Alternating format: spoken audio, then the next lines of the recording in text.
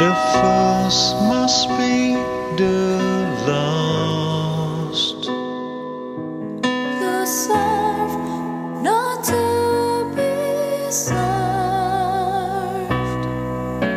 Life is a gift for many to receive. Wash each other's feet.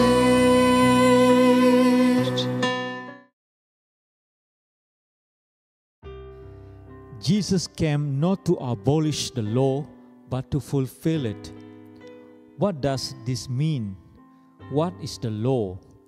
It is a way of life, God's way of life.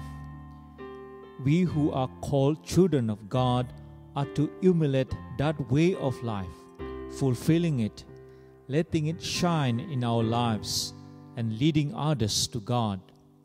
We are to enter fully into the spirit of God's law, striving always for holiness.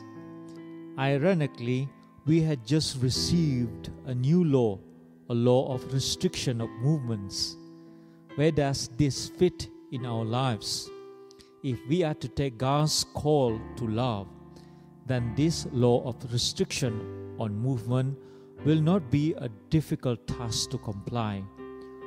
For the love of our neighbor and ourselves, we are to follow and abide any given law, always service before self.